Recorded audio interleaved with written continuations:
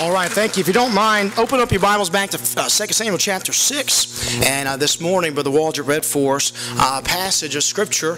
And David is trying to return the ark to Jerusalem. And the ark represents the presence of God. God gave specific instructions to Moses on how to build the ark, how it was supposed to be shaped, what was supposed to be on the ark. Preacher, can I have number 1, please? God gave Moses specific instructions on all to do with the ark. And the children of Israel had the ark for several years, for hundreds of years, there in the tabernacle at Hebron and in other different places of Israel. And then Eli becomes the judge of Israel, and his sons were very wicked. If you know the story, you read in 1 Samuel, the first 2 chapters. And Israel went out to battle against the Philistines, and the 2 sons of Eli said, hey, I got an idea. Let's bring the ark of God, with the presence, which represented the presence of God in the nation of Israel. Let's bring the ark of God with us out into battle. That's not where the ark was supposed to be. The ark was supposed to remain in the Holy of Holies. Only the high priest had permission to enter into the presence of the Holy of Holies in the Ark of the Covenant, and the ark that was there. But Israel lost that battle that day, and the Ark of the Covenant was taken by the Philistines. And if you read 1 Samuel chapters 1, 2, and 3, you'll realize that the Philistines, in chapter 4 and 5, I apologize, but the Philistines wanted nothing to do with the Ark of the Covenant. Why? They put the ark in the temple of one of their gods, and I believe it was Dagon, the god to the fish, and they come in the next morning, and he's bowing down to the Ark of the Covenant. And they say, well, this is a little strange, preacher. This big giant, 15-foot statue of this god, and half man and half fish, and he's bowing down in the presence of the ark. And that might have been just accident. Maybe somebody accidentally toppled it over. They set it back up. The next day they walk in, the tower, the statue again was bowing towards the ark, but this time its hands were cut off and its feet were cut off and the head was cut off.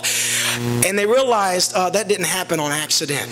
And it was the presence of God showing the Philistines who the true God was. The Philistines moved it around, and God struck the Philistines with disease everywhere that the ark went, letting them know that the presence of the one true God was in their city, was in their countries. The Philistines finally said, look, we've had enough. Let's just give Israel back their God. We defeated them, but we don't want anything to do with them. And so they said, let's figure out a way to show that this is, to actually see for ourselves one last time if this is the true God. They said, we're going to take two cows that have just had 2 calves born, and we're going to put them and connect them to this cart. And if you know anything about a cow that's just had a baby, they're not wanting to separate from that little calf. And they said, we're going to hook it up to the cart, and we're going to place the Ark of the Covenant on the ark, and we're going to let the cows go, and wherever it goes, and we don't want to have to do with it anymore. They did that, and they placed it, and they put gold and sacrifices there on the ark, and sure enough, those cows started walking towards Israel, the opposite direction of where those calves were, revealing again that it was the presence of God. Almost 100 years have passed now since that time, and the Ark of the Covenant Samuel has led the children of Israel for 40 years, and Saul has been the king of Israel, and now David's been the king of Israel, and realizes, hey, we need to bring the ark back to Jerusalem. David had built Jerusalem. It's called the city of David, and he said, I want the presence of God in Jerusalem. I don't know about you, but to me that sounds very good. Hey, the king wants God's presence there beside him, and build a house and build a temple for God. But what happened is we read in 2 Samuel chapter 6, if you look one more time in verse number 7, verse number 6, and when they came to Nachon's threshing floor, Uzzah put forth his hand to the ark of God and took hold of it, for the oxen shook it. And the anger of the Lord was kindled against Uzzah, and God smote him there for his error, and there he died by the ark of God.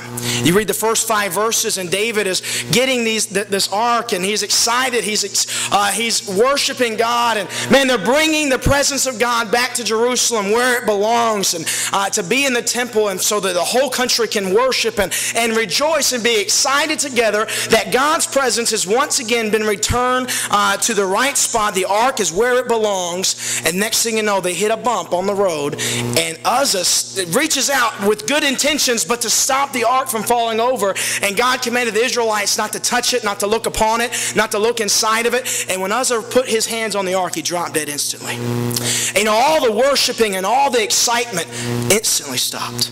You can imagine in this room today, if we were preaching, if I was preaching, and we're excited, and you know, everybody's amening and everybody's with the service, and the next thing you know, that somebody on this platform, hopefully it's not Preacher or Brother Waldrop, but one of them dropped dead, it would change our spirit. It would change our attitude. It would change the outlook we had on the service. It would go from being a great service to now being a very sad and very awful service. And David, the Bible even says that David was displeased, and David was upset, and David didn't understand why God had done this. Today I'm going to preach to you about doing the right things the wrong way. Doing the right things the wrong way. David, I believe with all my heart, had good intentions of doing the right thing, but he went about doing the right thing the wrong way, and it displeased God. In our lives, several times we can, as a young person, I thought, hey, I can tell this little white lie. You've all heard the saying, the little white lie. And I could tell this little lie because it's going to help somebody feel better about themselves, or it's going to help me get out of trouble. And I've thought, hey, it's okay for me to do wrong because I'm doing it right. No, it's not. It's not okay to do wrong for any reason. It's never right to do wrong. But let me tell you this also, even with good intentions, trying to do the right thing, but doing it the wrong way is also wrong. David learned that very hard lesson and very valuable lesson here in 2 Samuel chapter 6. I've heard about this couple. They just gotten married, and they just returned from the honeymoon. They've been married for a couple months, and they decided to go buy a water bed. They buy this water bed, and the husband puts it all together, and it's now time to fill, I guess you would call it a tank. I don't know what you'd call the mattress, the water part. And anyway, it's now time to fill it, and the instructions say to just bring a hose and hook it up to your sink and connect the hose to it, and it should take about an hour. The only problem is this young couple lives in an apartment. They don't have a water hose. He goes out to the nearest convenience store, hardware store, buys a hose and hooks it up to the sink and plugs it into the mattress and turns the sink on. And him and his wife decide, hey, we're going to go and get a cup of coffee at Starbucks while the mattress is filling up. We'll be back, and we'll try to be back a little even earlier than an hour, maybe 45 minutes. Well, 45 minutes happens, and it goes by, and they come back into the house, and no, the mattress did not explode, but the husband had bought a sprinkler hose instead of a regular hose. What do you think had happened to that house in the last 45 minutes with that sprinkler hose going off? It was soaked. And that man had bought the right thing, but it wasn't the right thing. He had done exactly as the instructions said. He had bought a hose and he had hooked the hose up, but he went about it the wrong way. David was doing what God wanted him to do. Hey, return the Ark of Covenant back to Jerusalem. David was doing the right thing, but he was doing it the wrong way. David had the right motives. I believe that with all my heart. He had the right attitude. He was even worshiping as he was doing, as you can read the first 5 verses. But David had done a couple other things. David, number one, I believe he had lost his reverence for the holy. God commanded his people and told his people that the ark was very holy, not to look upon it, that only the high priest could enter into the room where the Ark of the Covenant was. And it was very sacred. And Moses, it comes all the way back from when Moses was on the mountain actually speaking to God. The Bible says as a friend, face to face. And it was very holy, very sacred, and something God wanted his people to take very seriously. And David had kind of lost sight of how important or how holy the ark truly was. The Bible says that there should be a difference between the holy and the profane. And I believe a lot of God's people today, we have lost sight of how reverent and how holy God really is. We do the right thing, and we come to church, and we do what we're supposed to, but we don't do it the right way. We still listen to the wrong music or still watch some ungodly television at home, and we're doing some things right, but we're not doing everything. Because why? We've lost sight of how holy God is. The Bible says in 1 Peter to be ye holy, for I am holy. You know what happened? A whole generation of Israelites had gone without witnessing the power of God. A whole generation. You read the Israelite story in the book of Exodus, Leviticus, Numbers, and Deuteronomy.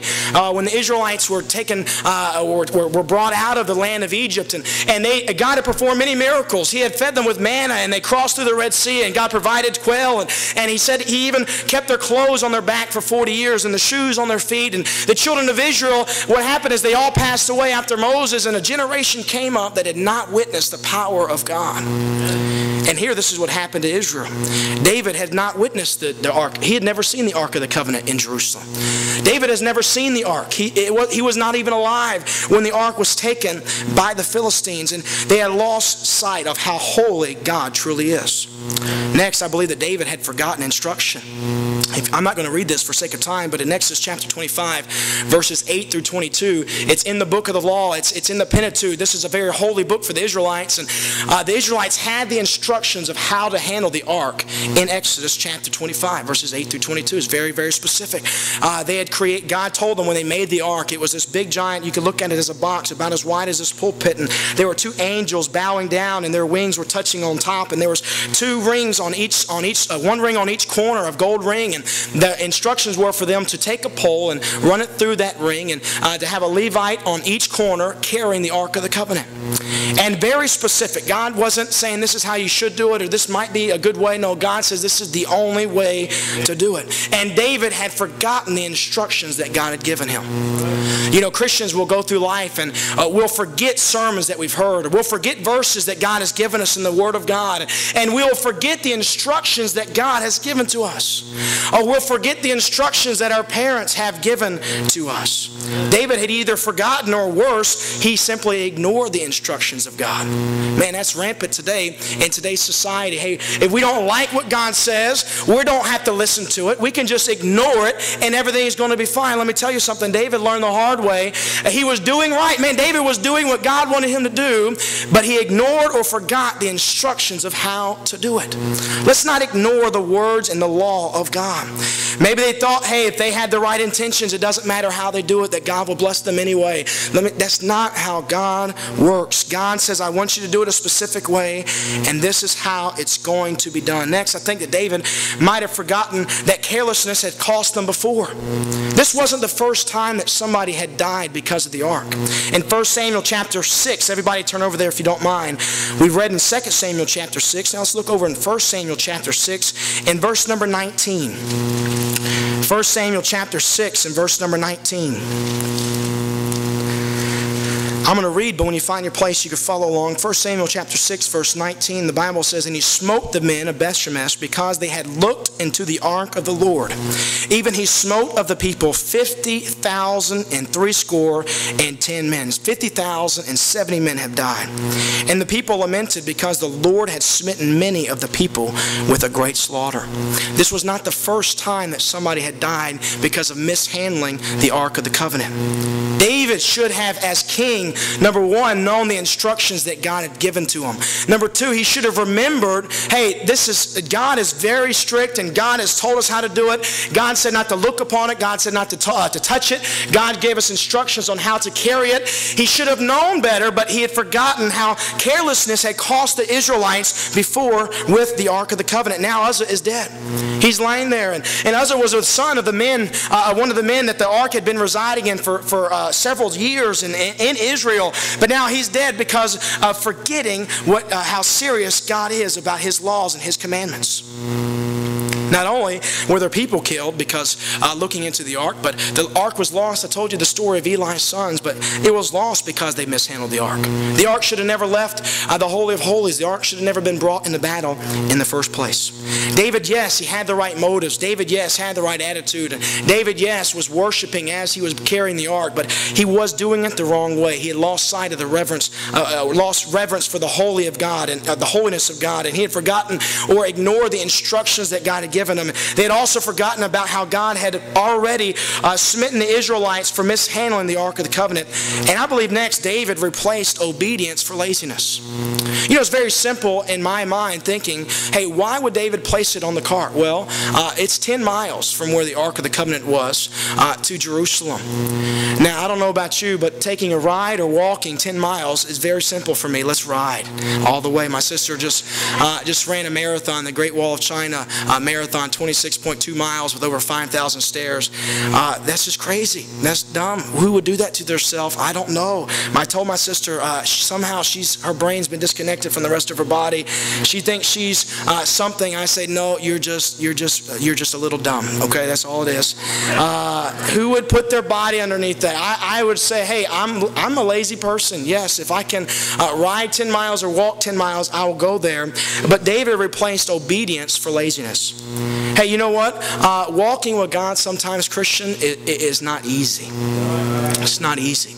You know, doing right is not always easy. You know, it's not easy. It is real easy to be part-time Christian, or to be Christian at church, or Christian when you're around church people, or Christian sometimes. But it's very hard for us to live a holy lifestyle.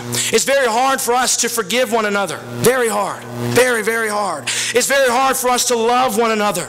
God says for us to love. And it's hard for us to do, but God doesn't want us to replace obedience for laziness. Just because it's easier going through life without forgiving somebody, just because it's easier going through life not loving people the way you should, just because it's easier going through life not helping out anybody else that has needs or struggles or trials in life, it's easier staying to yourself, living a separated life, saying, I don't want to worry about anybody else. You know, that's real easy, but it's not the way that God wants us to do it. God wants us to live an obedient life. You know, it takes time, it takes work to pray and walk with God. Praying is very hard work. Sometimes, you know, God always answers, but God doesn't always answer exactly when we think He should, or God doesn't answer just because we prayed for 2 seconds before we got into the car. No, God wants us to take some time and walk and fellowship with Him. It takes work. You know, we can't make it on somebody else's Christianity or somebody else's walk with God. You're going to have to get a walk with God on your own. You know, but it was easier to move the world's way. You know, David saw the way the world did it, and he said, hey, you know what, that sounds pretty good. But you know one thing, they had to have, Uzzah died because he touched the ark, so you know that tells us that nobody had touched the ark to place it upon the cart. They had to have taken poles and run it through the golden rings and picked it up and placed it on the ark. So they had done half of what they were supposed to do, but they didn't finish. They were saying, hey, it's okay for us to be a little lazy here as long as we're obedient. No, not correct.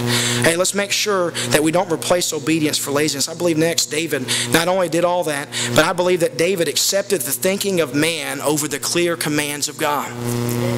Hey, David, that's how the Philistines carried the Ark of the Covenant.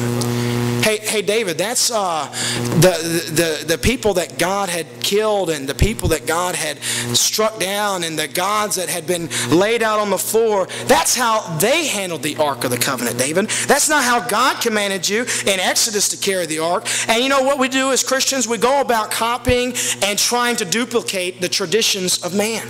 Hey, we're so worried and so focused on how man does things, and so focused and worried about how men sing songs in church, or how we feel good, or how we do this, or how everybody else. This is just the way the world works today. God says, no, I'm the same yesterday, today, and forever, David. I've asked you to do it this way, and this is the way that I want you to do it. But David had accepted the world's thinking, accepted the world's philosophy, and he copied it. Hey, David, what do you think is going to happen when you copy somebody that God just killed for what they done? Hey, David, the Philistines were killed and struck with disease for carrying and moving the ark the way that they did. David, if you want to copy them, that's fine, but don't be upset, David, if your life ends up the same as the Philistines. Hey, David, don't be mad and upset because Uzzah's now dead, and everybody's upset because God has told them that He's displeased with them. David, God was displeased with the Philistines, and you copied them. Let's not focus so much about copying what the world does, and dressing the way the world does, and being successful in the world's eyes. Let's make sure that we are obeying God's command.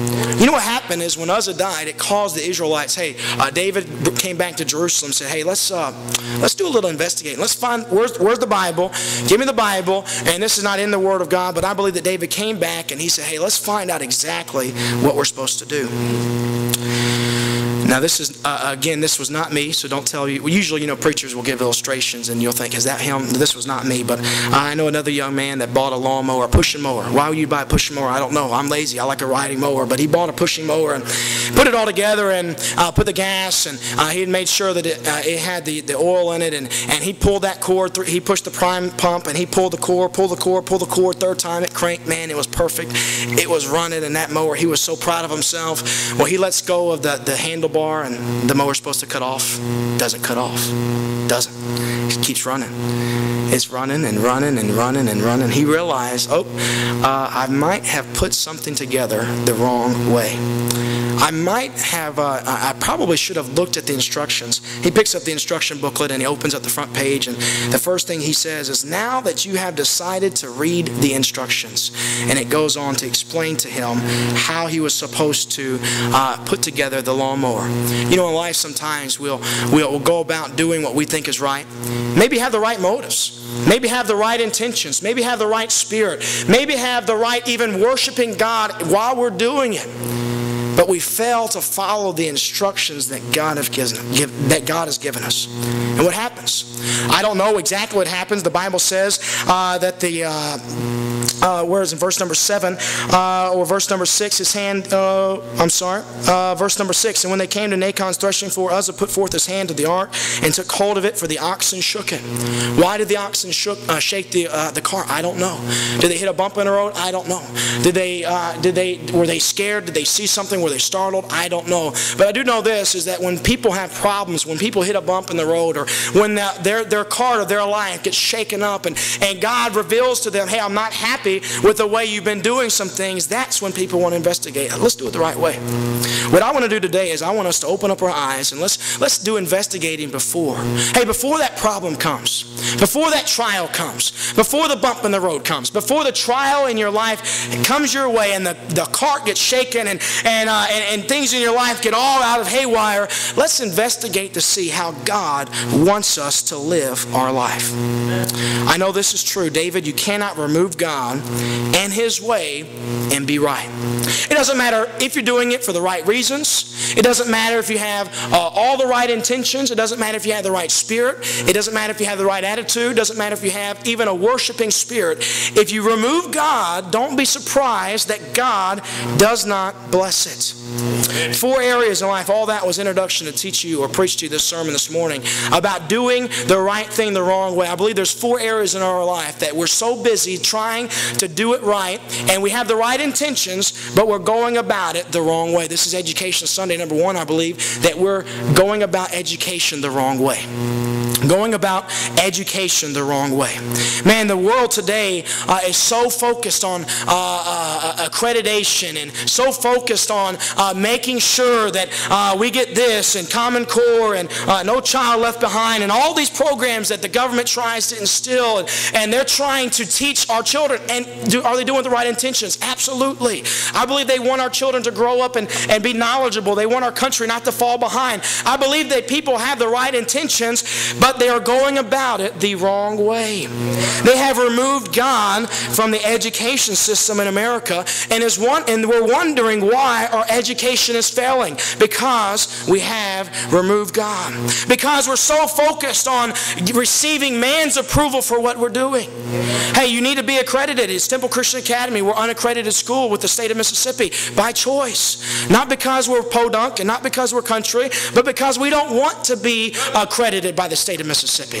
We don't want government officials coming in telling us you need to do this and you have to do that. Should we have some checks and balances? Absolutely, and we do. And we want to provide a quality education for our young people. But I'm not going to let the world tell me how to educate our children. God has given us instructions in the Bible, and we have the right intentions with education, with public education, but we're going about it the wrong way. And you say, well, how come God's not for it? Because God has been removed. In the 60s, they removed prayer and the Bible from public schools. Today, a Muslim is allowed to pray to Allah 3 times during the school day, but yet a Christian is not allowed to bow their head and pray in the classroom before tests. A Christian is no longer allowed to carry a Bible even in their book sack or even in their locker. They will be punished, and they will get in trouble for simply having the Word of God with them. And we're surprised, and we're saying, how come this is going wrong? And hey, we have the right intentions, you do, but you're doing it the wrong way. Why are there drugs, and how come there's so much filth and horrible things going on that we don't even want to talk about in mixed company in a public school? Is because we're doing it without God. Christians, teachers even aren't allowed to pray before class gets started. There's no mention of God at all, and they teach that evolution is a fact and not that it's a theory, and they refuse to allow anybody to teach anything other than evolution in our public schools. And we wonder why God is not blessing America in the education system, because we have removed God from from education. Hey, the public school system's teaching humanism, that man is naturally good. Man's not naturally good. The Bible says, for all have sinned and come short of the glory of God. They teach that man, the reason why we're messed up is because somebody said just the other day that these small town people are just clinging to their religion and clinging to their guns. Well, you know what? We are, because we're afraid of what's happened, because we've removed God from the education system. Not only with accreditation and teaching humanism and evolution and all those other things, but you know what they've also done is they've removed the godly way to correct a child in the public school. Hey, the public school teacher has no authority and no ability to correct or to punish a child in the school, especially the godly way. And we wonder why God is not for us. We wonder why we even maybe get upset at God. God, why is this happening? Because God has been removed. Right intentions, absolutely. Great teachers, I promise you, I know that there's great teachers. My grandmother was a teacher in the public school for several years, and I know there's great Christian people as teachers and principals in the public school system, but when you remove God, no matter what your intentions are, you will not come with a blessed result. The second way I think that we're going about things the wrong way, even if it's the right way, the right thing to do, but I believe in parenting. I believe parents in America have stopped doing things the Bible way and started doing things the way they think is right. They've listened to the psychologists and the doctors and the scientists of today that says we need to be careful not to hurt the spirit of a child. I'm going to tell you one thing: the spirit of a child needs to be broken. If it's not broken, they will live their life consistently breaking rules and forsaking authority and not having any respect of authority that God has placed in their lives. Hey, how come there's so many people, young people, rioting in the streets of Baltimore? How come there's so many people doing wrong in America today? You know why? Because they have no respect of authority, because parents have stopped doing it the godly way. Well, Johnny, you're only a parent of one. I know. My child's only 21 months old. I'm going to have another a son being born 2 weeks from Monday. I'm not saying this because I'm an expert. I'm saying that America as a whole, we've gone away from the Word of God, and we're surprised that our young people aren't turning out right. When you remove God, it doesn't matter if you have the right intentions, you're going to end up with the wrong result.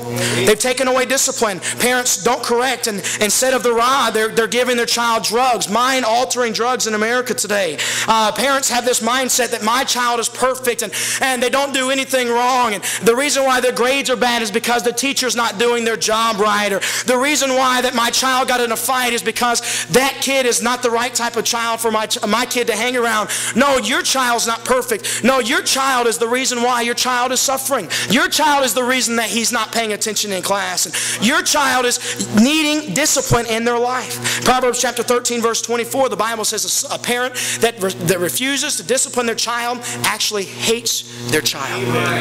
But in America today, hey, if we love our kids, they'll do right. No, they won't. Won't do right. You can love on them all you want to, but they need to know that they'll be corrected and that they'll be disciplined in the godly manner that God has set up in His Word.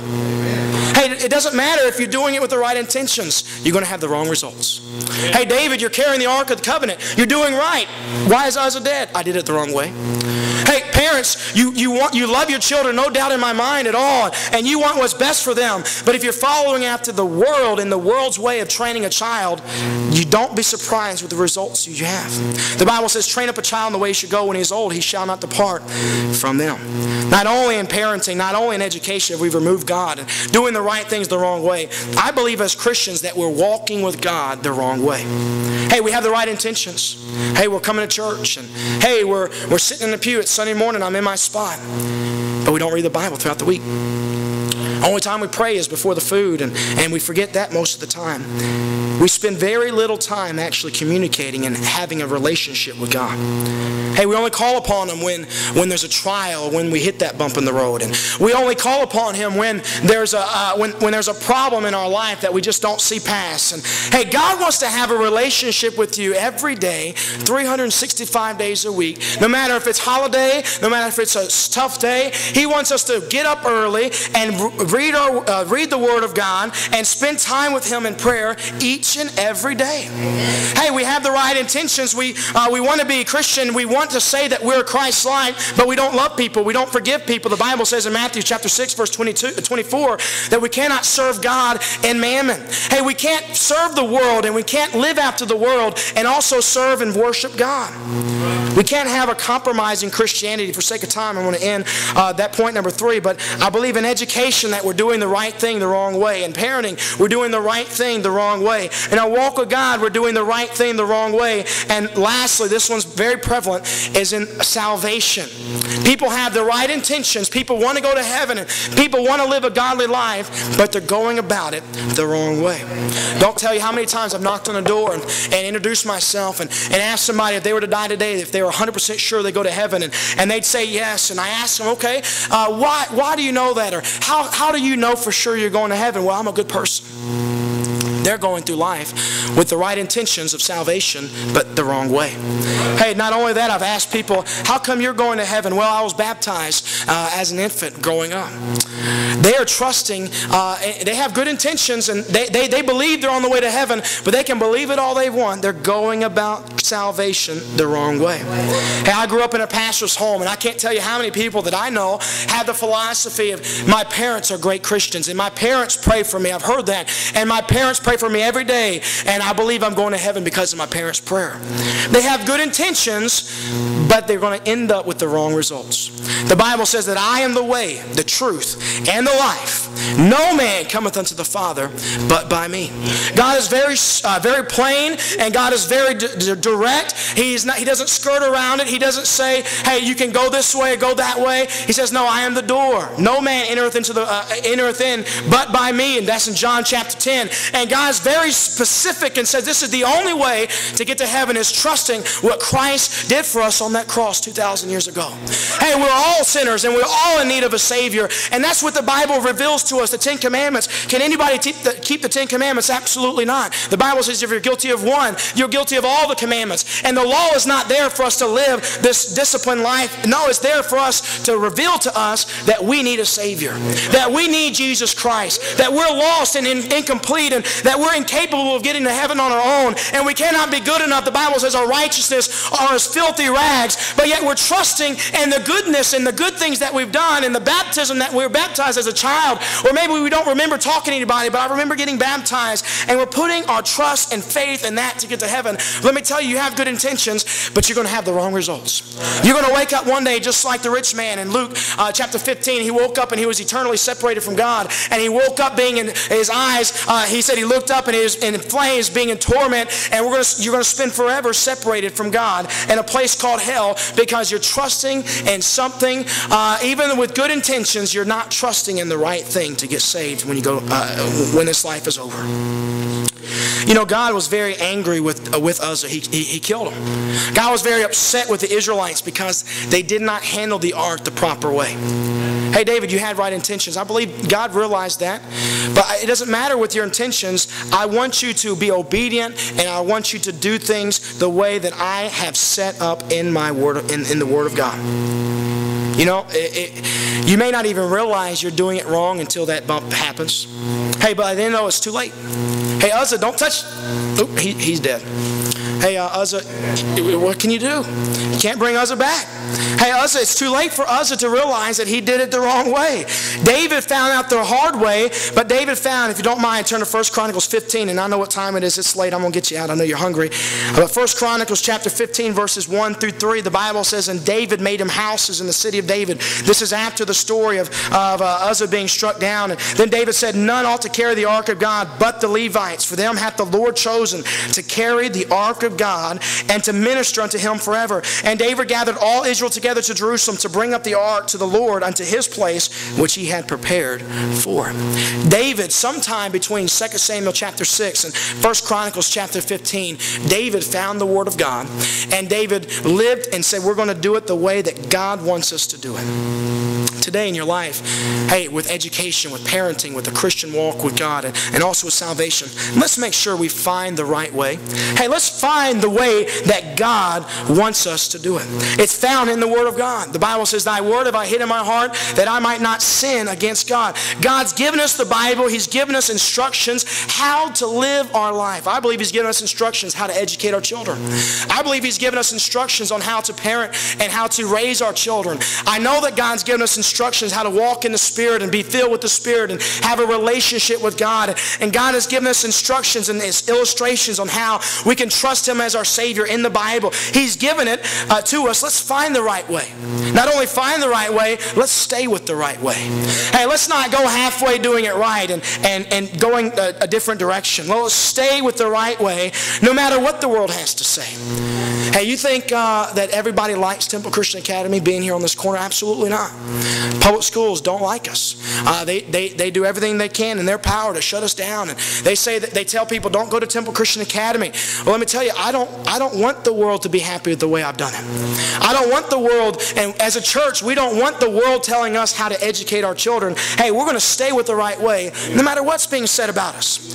Hey, today a lot of people are even teaching and preaching, and preachers across America are saying that everybody's good enough and everybody's going to end up in heaven. That's false and that's not true. And don't worry, don't listen to what they're having to tell you. Let's stay with the right way no matter what the consequences, no matter what anybody says about us. Not only stay, find the right way, stay with the right way, let's finish with the right way. The Apostle Paul says, I have fought a good fight and I have finished my course.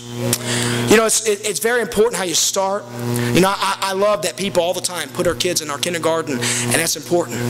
I believe kindergarten is very, very important to have a godly base to build upon for education. But you know what? Kindergarten's not enough. Kindergarten's not enough. Hey, elementary school is not enough. Hey, you need to make sure that you have a godly foundation for your child all the way through their upbringing. Why? Because when they turn 18 and they leave out of your house, they're not going to come to you, and it's too late for you to fix any problems that you miss. Let's make sure we do it right and stay doing it right and finish doing it right. Hey, loving your children is not good enough. I'm talking about parenting. It's not. You got to discipline. You got to discipline. Hey, reading a little Bible here and reading a little Bible there and praying when something bad's happening in life is not good enough.